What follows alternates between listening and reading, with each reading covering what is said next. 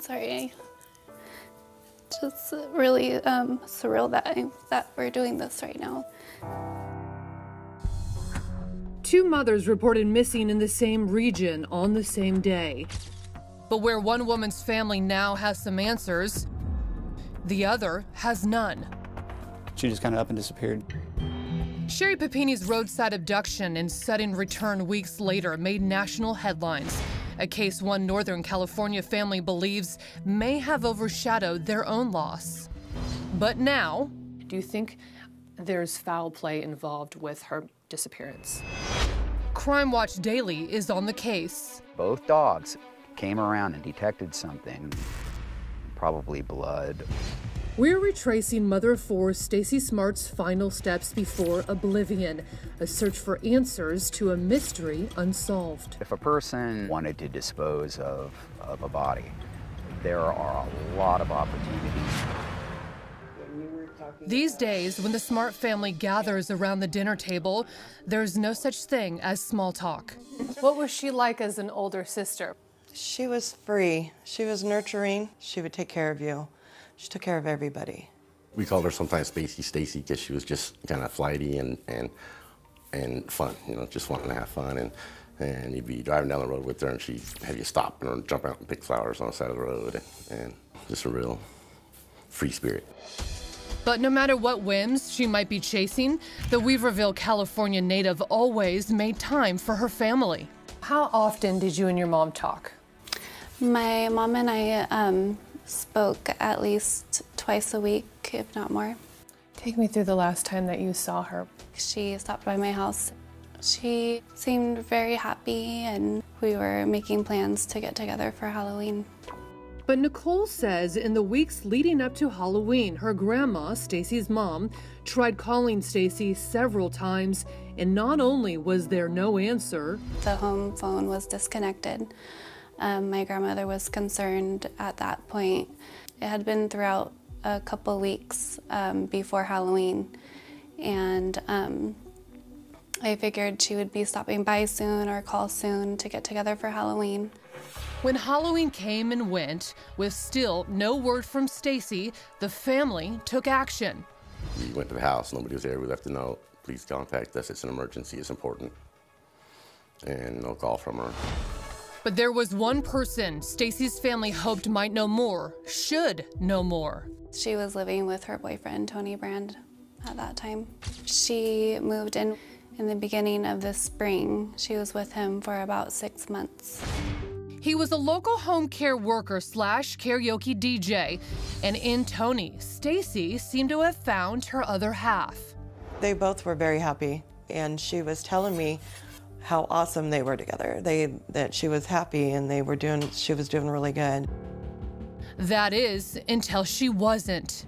A month before she had gone missing, she did call my grandmother, and she was crying on the phone and said that Tony had been cheating on her.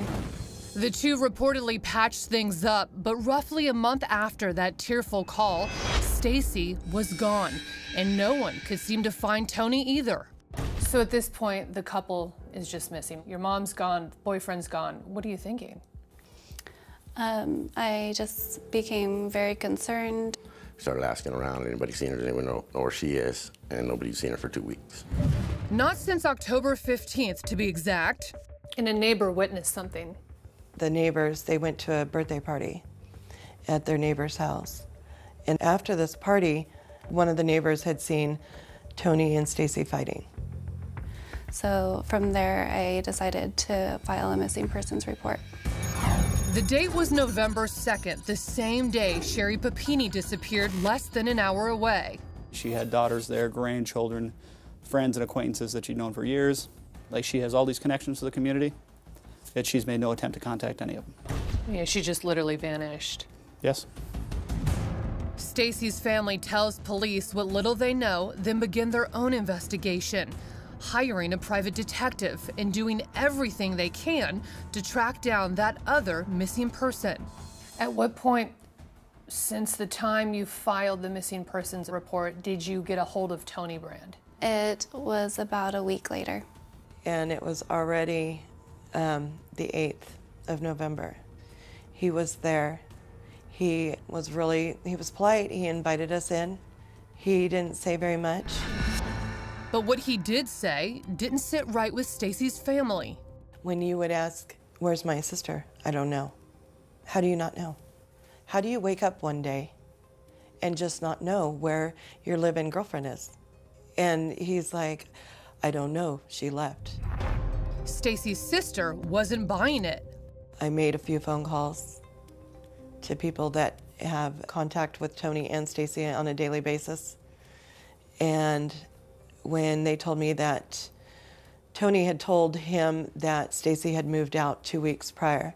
So then I called one more person that had a daily contact with them, and he said that Tony had told him that my sister had gotten violent and he had to make her move. And when Stacey's daughter and son-in-law asked Tony about it, the story seemed to change once again. Tony had said that she left several notes and that she was nearby and she had been back to his house several times. I asked him if I could see the notes. He said he didn't know where the notes were. Did he express any type of emotion? No, just she's been in and out of my house, and she must be okay. She must be close by. So he's saying he's seen her from time to time since... Well, he said that she'd been in and out, but he wasn't there. Growing more suspicious by the second, Stacey's family asked to have a look around the house. And her stuff was all there. Yes. I made it down the hall and into their bedroom, and the carpet was missing, an oval that was like cut out. And that was odd to me. I took pictures with my phone. We went out there with a team of forensic scientists to search the house. I saw the patchwork rug carpet that they were talking about, but that's also been there for a significant amount of time, according to our sources, who personally knew Stacey and Tony, and they had been talking about doing that together and coming up with kind of a collage of carpet, if you will, in that house. So that wasn't anything that I particularly found peculiar.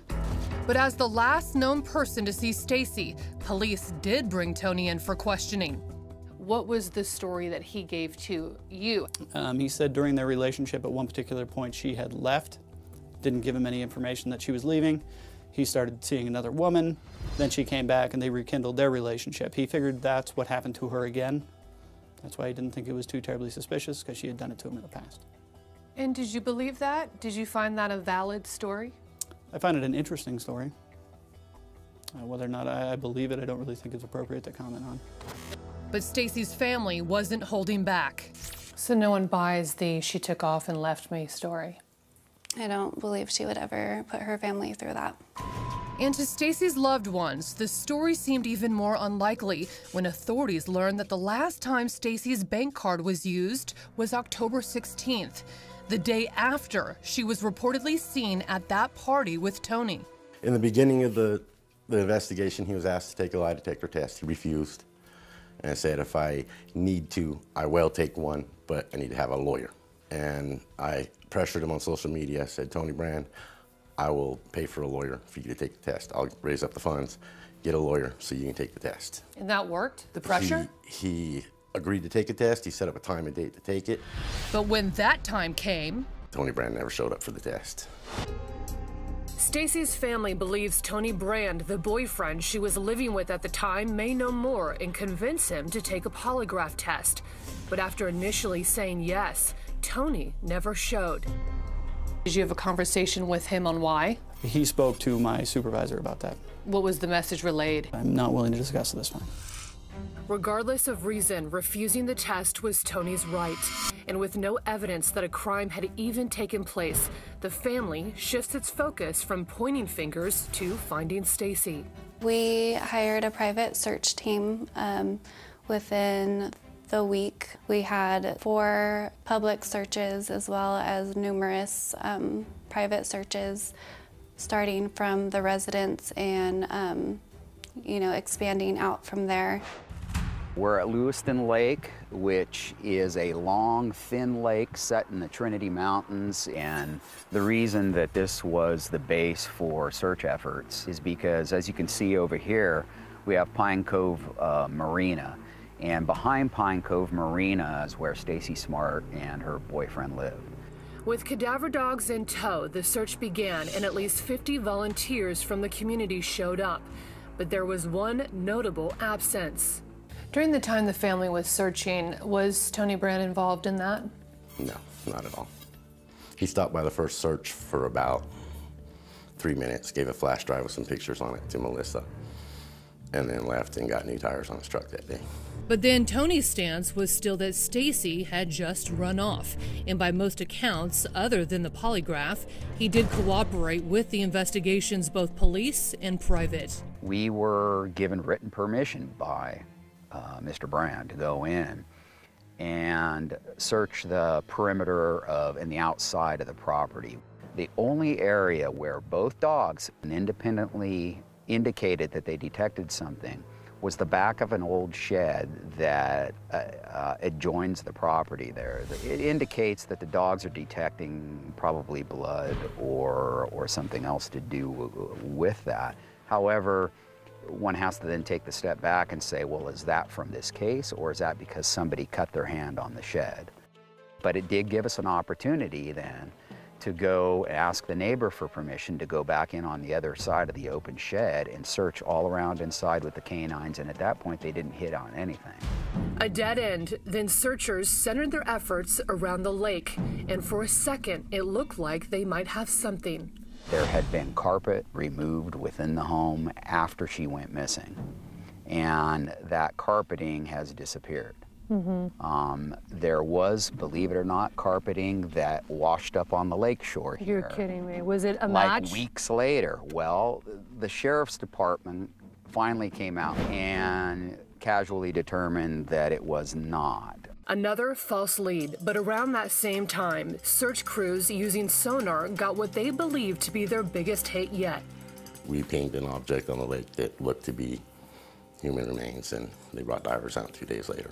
It turns out, we understand from divers from the sheriff's department that went in later, that that was debris on the bottom. Not human remains. For the family so desperately searching for answers, both relief and heartbreak. We adopted Stacey's youngest child. She came to us several times and said, I'm worried about my mom. She's out there somewhere.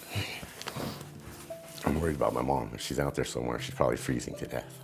Police looked into the possibility Stacey really did simply walk off, and even investigated a possible link between Stacey's disappearance and that of Sherry Papini's kidnapping, which happened just 45 miles away. We've been in contact with the Shasta County Sheriff's Office, and they've been in contact with us, and neither of us have been able to drum up anything that would make it look like they were connected in any way. And on top of that, even though she was reported missing on the 2nd, the same day as Sherry Papini, she had not actually been seen since October 15th. Do you still feel that she is alive and somewhere out there? I know that my mother would never leave her family without contacting us. I think that maybe an accident happened, and there has to be somebody that knows something about her disappearance. And as it turns out, there was someone who claimed to know something the family thinks could change everything. They've searched the home she shared with her boyfriend. They've searched the lake near their house. But when it comes to finding Northern California mother of 4 Stacey Smart, every search has been a dead end. And if you ask Stacey's family, her boyfriend Tony may know more than he's letting on. You don't have a girlfriend living with you, a boyfriend living with you, and just wake up one day and say, oh, I don't know where they're at. Really? It doesn't work like that. Then, after weeks of unsuccessful search efforts, Stacey's family gets a visit from someone claiming to know more, reportedly one of Tony Brand's own friends.